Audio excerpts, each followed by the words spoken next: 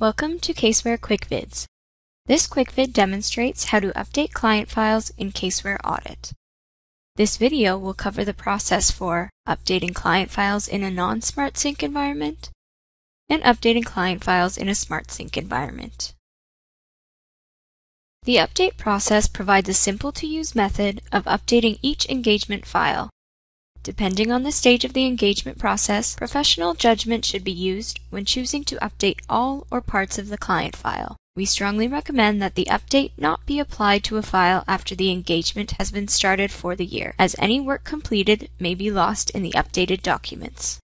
Through the update process, you can choose to update functionality when a new version of the template is made available, mapping and groupings, the AO General Options document to update or apply default settings, Case View and external documents to add new documents, delete outdated documents, or update the existing documents, and the Work Program and Checklist document to update all procedures.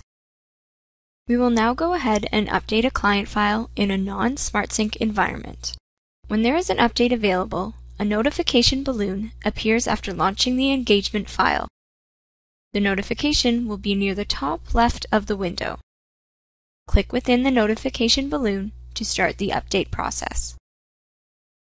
Alternatively, you can also click Check for Updates from the Update menu located in the status bar near the bottom right of the window. An Update from Template Notification dialog appears and displays a list of the components and documents to be updated. In this dialog, you have four options: Yes, to continue with the update; No, to ignore the current update for the engagement file, in which case the notification balloon will not appear until another update is detected. However, the update can be manually performed by clicking Check for Updates. Never, to ignore the current and all future updates for the engagement file, but an update can still be manually performed. And Cancel, to postpone the update. In this case, the notification will reappear each time the client file is opened. I will go ahead with the update. If a new version of the template is available, the Template Update dialog appears. Click Update to update the client file to this version of the template.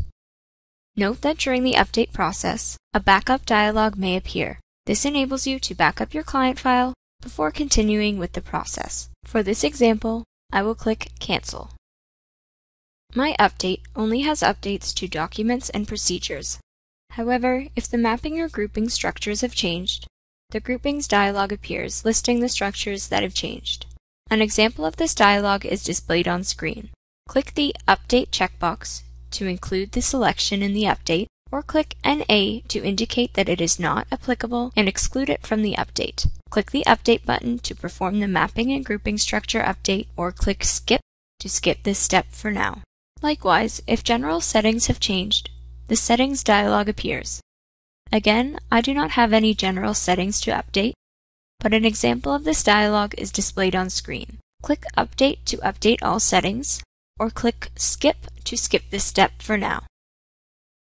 If documents have been added, deleted, or changed as part of the update, the Document dialog appears.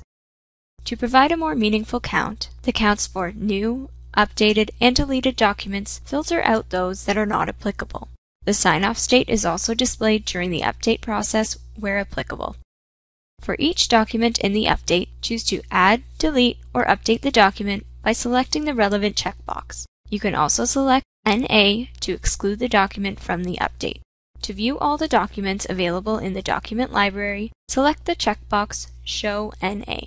Again, click the Update button to continue with the update, or skip the step by clicking Skip. I will accept all documents, meaning I will add 10 documents, delete 2 documents, and update 1 document. Because I am deleting documents, a warning dialog appears asking if I'm sure I would like to delete these. I will go ahead and click Yes.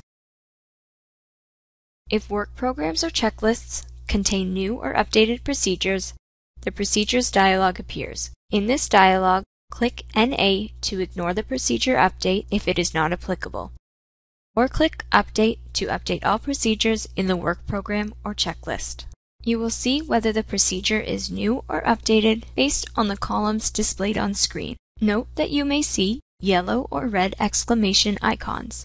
The yellow icons indicate that there are procedures updated which have been signed off, while the red icons indicate that there are new or updated procedures and the whole document has been signed off already. I will go ahead and update these. The update begins and a dialog appears with information about the progress of the update. Once it is finished, a message will appear indicating that the update is complete. If you are working in a SmartSync environment, to update a client file, you will need to use one of two methods to ensure that your client file is updated properly. The first method is to return the SmartSync file to a non-sync state and then proceed with the update. The second method is applicable for when you are using a SmartSync server or cloud to synchronize your client file. This method involves eliminating all synchronized copies except for the top-level parent and one synchronized child. Then perform the client file update on the synchronized child. The final step is using the Replace Server Copy feature to replace the top-level parent file on the server with the child copy just updated. For more information on these methods, see the Working Papers online help. This concludes the quick vid on updating client files in CaseWare Audit. For additional resources, including documentation and online help, see the related links in the video description.